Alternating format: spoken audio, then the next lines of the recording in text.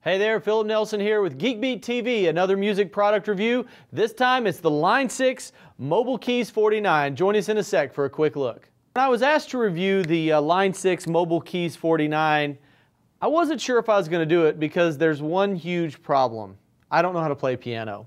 And how do you review a piano or a keyboard if you don't play piano? Well, that's never stopped me before. So what's cool about this device is it's full-size keys. They're velocity sensitive, and it actually is a full-featured keyboard. But what makes it unique is it comes with all the cables you need to hook it to your iPad, your iPhone, or go in standard USB, so it can be used with GarageBand or Pro Tools or any of the core MIDI apps on your computer. So let's take a quick look. As you look at the device, if the physical device, on the back you actually have a sustain and expression pedal connection.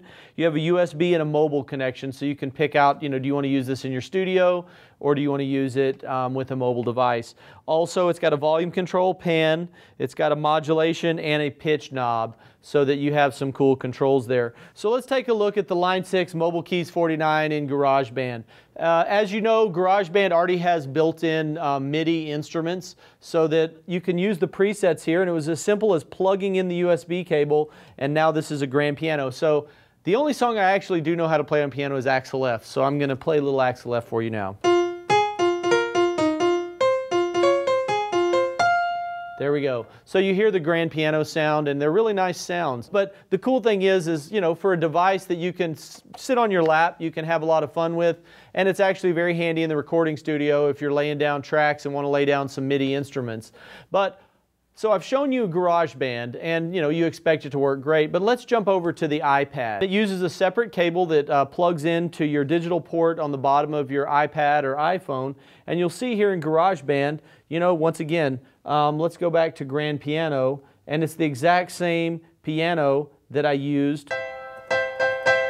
So in addition to working with your standard audio tools like GarageBand, I just downloaded a free app because I wanted to see what it would do. And I downloaded, I think it's called Pro Keys, and you'll see here, it works perfectly. More Axel F.